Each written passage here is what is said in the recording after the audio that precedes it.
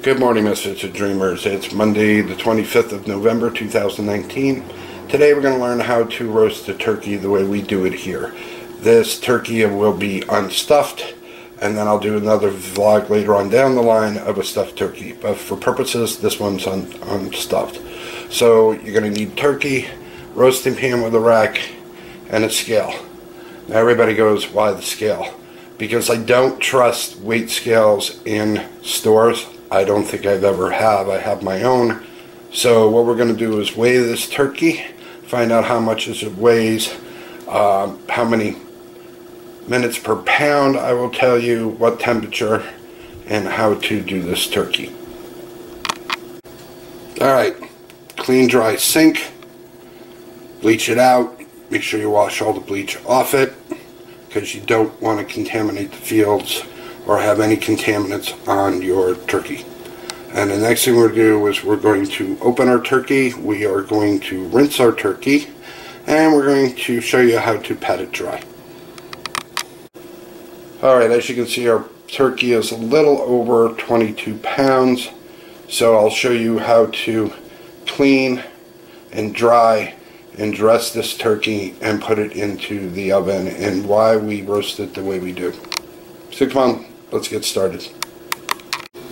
Alright, we've taken the package and taken it off the turkey. There is your giblet pouch. So we're going to rinse this. We'll bring it over to our work area. We will pat it dry. We will season this with just salt and pepper on the inside, and I'll show you what we do on the outside. Set your oven to 375, and the reason I say that 375 is because this way the skin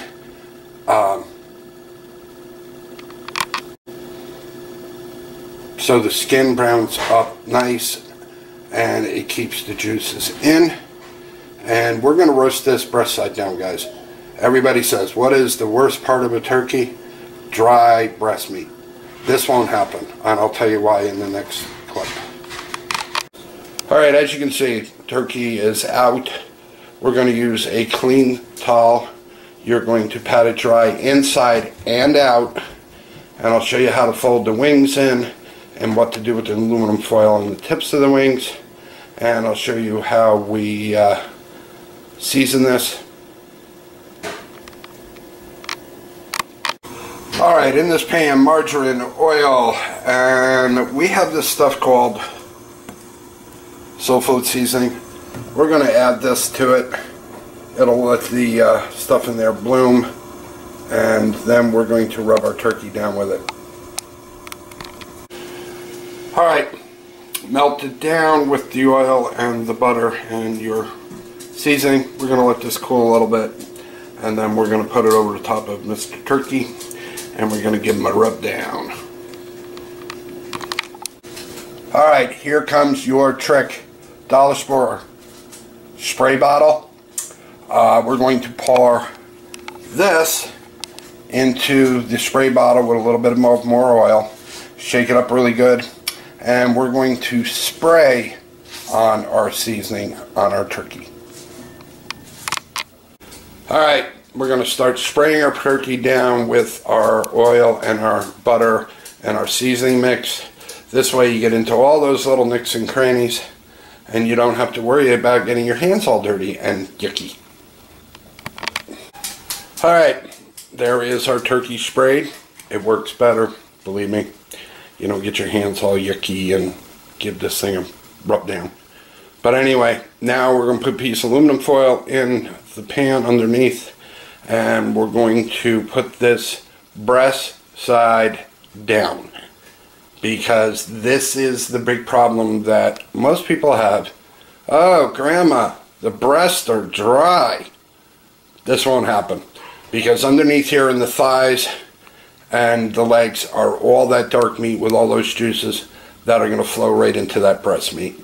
So if you do it correctly and let it rest for about 15 minutes before you start carving, all the juices will redistribute back into where they belong, and you won't have a dry turkey. Alright, Why the rack? This way you can tuck the tips of the wings in, they won't burn. We just add a little extra seasoning to the bottom. We're going to roast this 350, about 4.5 to 5 hours. Go to dollar store, Target, Walmart, wherever you go, get yourself a meat thermometer. They say 140, I say 160. That's just the way I was trained. So we will show you what this looks like when it comes out, gang.